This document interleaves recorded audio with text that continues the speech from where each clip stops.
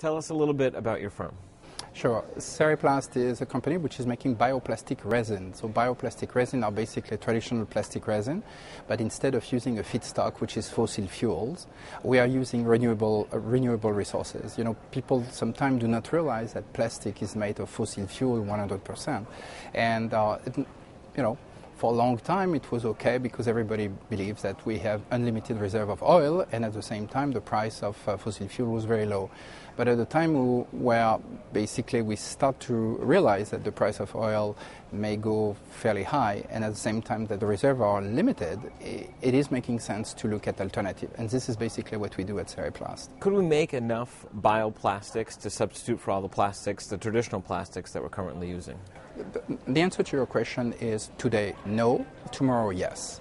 And let me be more precise about it. I mean, in terms of the feedstock by itself, well, as I mentioned earlier, with the growth that we are expecting, we need to have several different type of feedstock. We don't want to be in the same situation the traditional plastic industry is, using only one feedstock, which is fossil fuel. So we want several kind of feedstocks to be available. So this is the first point. And it's going to take us about 3, 5, 10 years, in fact, to get there. The second point is we want to make sure that the economics is going to make sense and that we're going to be using commodity kind of product. So the algae is a good example, but you have plenty of other examples like wood chips, biomass, recycled materials that we can use.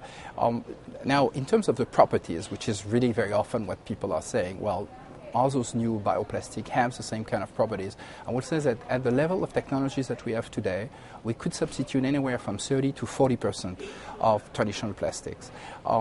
In 10 years from now, it will be probably 60 to 70%. In 20 years from now, it will be probably 100%. How expensive will these plastic bags be?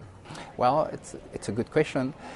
If you look at compostable product, today all the compostable products are anywhere from 15 to 30% more expensive. Now, at Cereplast, we offer another kind of resin that we call the hybrid resin. The hybrid resin are resins that are basically developed for durable applications, which are traditional polyolefin in which we inject up to 50 or 55% of renewable content. We offer those products at pricings that are within 5% of traditional plastic resin.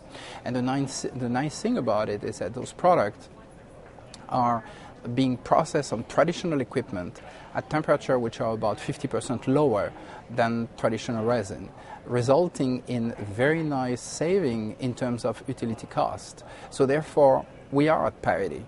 Now, very often people are telling me, but what is the real price of fossil fuels for being at parity? I see that price somewhere between $95 and $110 a barrel.